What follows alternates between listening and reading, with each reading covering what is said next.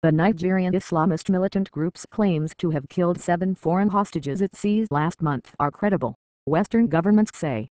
The hostages, from Italy, Britain, Greece and Lebanon, were captured in a raid on a construction site in the northern state of Bachi. In an online statement posted on Saturday, the militant group Ansaru said it had killed the captives. Ansaru is suspected of being an offshoot of the Boko Haram network. On Sunday, UK Foreign Secretary William Hague said a British construction worker, named as Brendan Vaughan, was likely to have been killed at the hands of his captors, along with 6 other foreign nationals. This is an unforgivable act of pure, cold-blooded murder, for which there can be no excuse or justification, he added. The Italian government issued a similar statement, while the Greek Foreign Ministry said, "The information we have shows that the Greek citizen is dead."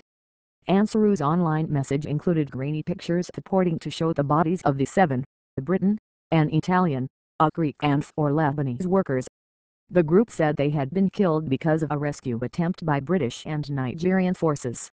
But in its statement, the Italian Foreign Ministry said, there was never any military attempt to rescue the hostages by any of the governments concerned. It added that the group's actions can have no explanation other than blind and barbaric violence.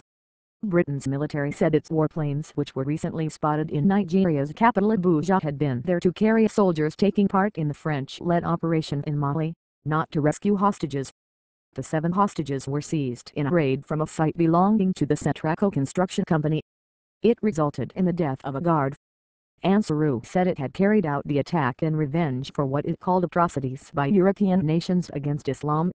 The group, formed in January 2012, has been listed by the UK government as a terrorist organization aligned with Al-Qaeda in the Islamic Maghreb. It abducted French national Francis Collomb in December in an attack on a compound in the northern state of Katsina.